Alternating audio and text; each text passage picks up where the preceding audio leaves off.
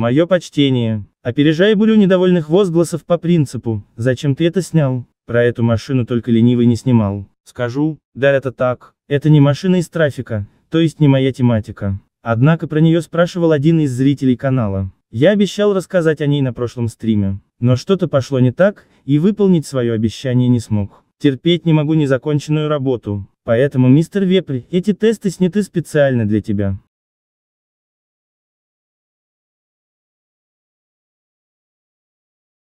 Перед вами спорткар из последнего крупного обновления. В гонках вы также можете выбрать ее в разделе «Тюнеры». Естественно, машина не спавнится в сессии, а может быть только куплена. При определенных условиях доступна оптовая цена. Пока она заблокирована, машина доступна по цене $1 550 000 GTA. В тестах машина форсирована, подверглась внешнему тюнингу, подвеска обычная. Что сказать про внешний вид?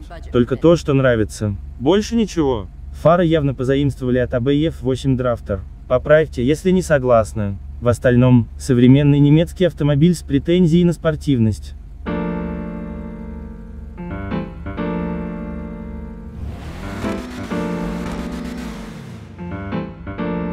Салон довольно лаконичный, если не сказать скучный.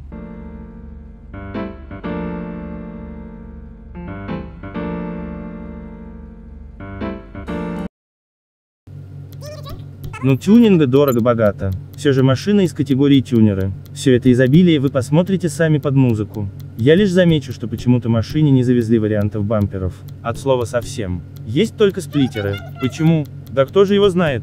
Кстати, стоковые диски довольно скучные. Поэтому первыми пошли под замену.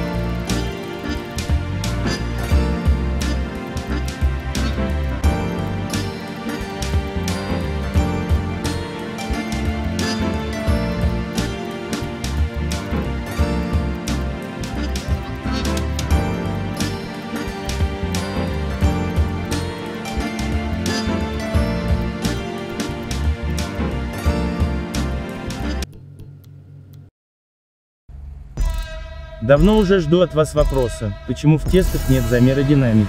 В принципе, я готов делать эти замеры как полагается: четверть мили, половина мили, миля.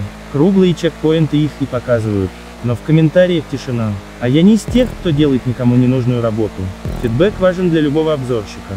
А с этим у нас туго, согласитесь. Как насчет того, чтобы быть более активными, народ?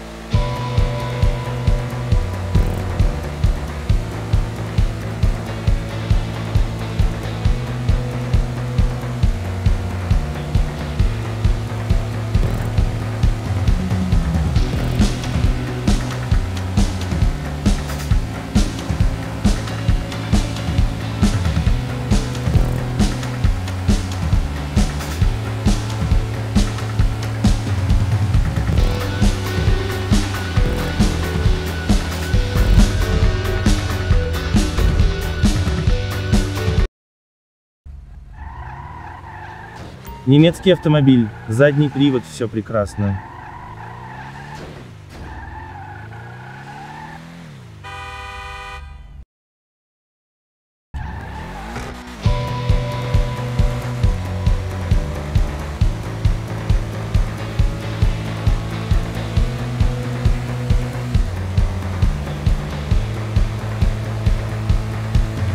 Тормоза не топовые, но для скоростной машины неплохие. В большинстве случаев их хватит. И вот теперь будем искать, где пёсель зарыт. Носом чую, что зарыт. Итак, машина послушная, задержки на поворот руля почти нет. Однако само поведение машины какое-то заторможенное. Да, она быстро реагирует, но делает это подозрительно вяло. Нет остроты спорткара. Словно дюнлодером управляешь. Поворачиваемость недостаточная, но это ощущается только на высокой скорости. Cypher начинает вести себя почти как полноприводная машина. Повороты проходятся легко. При выходе из поворота нет срыва в занос. Устойчивость у Cypher очень хорошая. Это большой плюс быстрой машине.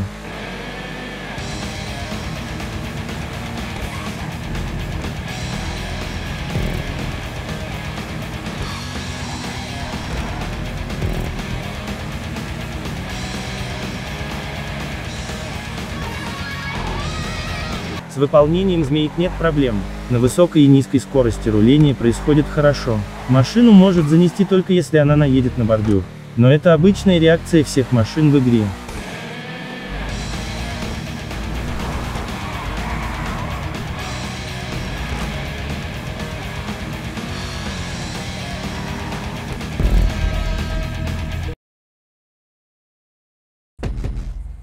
На грунтовой дороге Cypher чувствует себя прекрасно.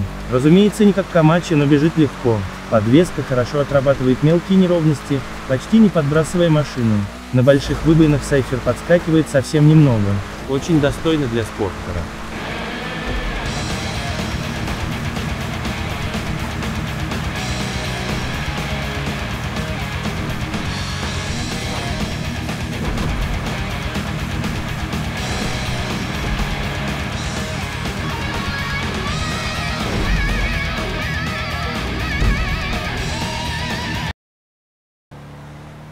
У Cypher есть сильные и слабые стороны. Из сильных – устойчивость, неплохие тормоза, послушность, неплохая динамика, много тюнинга. Из недостатков – та самая задумчивость при маневрировании. Она не мешает, скорее раздражает. В трафике машина двигается хорошо. Еще из недостатков отмечу очень плохой дальний свет. По сути его вообще нет. И это здорово мешает передвигаться по городу ночью. Смотрите сами. По понятным одним Rockstar причинам, пучок освещения при включении дальнего света бьет вверх, а не вперед. Стены и потолок в пещерах что ли рассматривать? Не знаю. Rockstar, а вы как прокомментируете? В общем целом Cypher оставляет приятные впечатления. Поэтому в отличие от тех же АОСа, Комет S2 и Growler, он все еще в моем гараже.